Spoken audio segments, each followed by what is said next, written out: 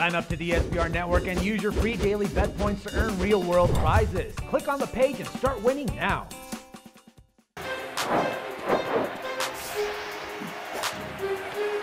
Welcome everyone, I'm Jordan Sharp. It should be a crazy night of elimination action here on Thursday night of the NBA.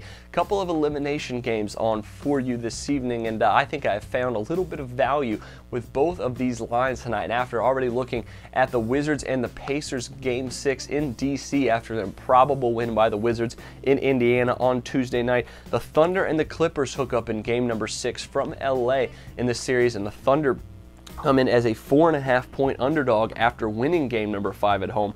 No total odds out just yet from the sports books, however, should be sitting right around the similar total of what we've seen so far this series, between 212 to 213 points. Now, OKC edged out Los Angeles in the final seconds of game number 5 at home to take a 3-2 series lead. It looked like the Clippers were going to be facing, or were going to be up 3-2 heading back home in that game, but a late layup by Kevin Durant and then a huge steal by Russell Westbrook and 3 subsequent free throws were the difference in this game, and the Thunder were able to edge out Los Angeles by 1 point at home. But Westbrook has absolutely been outstanding, invaluable in this series, and a lot of people have looked at his production that's gone somewhat overlooked, but after last night, I am absolutely sure that you cannot do that anymore with him. But now that this is an elimination game, and after cashing the under pretty well here over on Tuesday night, of this series, I think we should probably go back with the under once again, if indeed the total is as high as we've seen it so far throughout this series. If we get another total that's around 213 points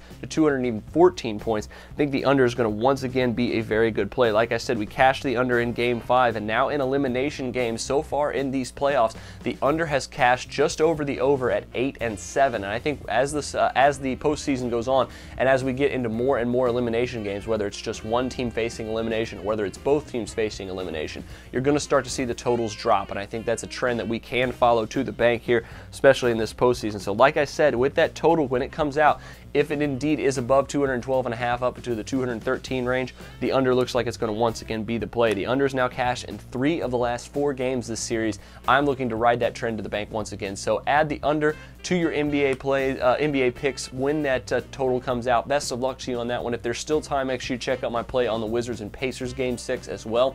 But until then, I'm Jordan Sharp, and this has been another edition of the Sharp Pick.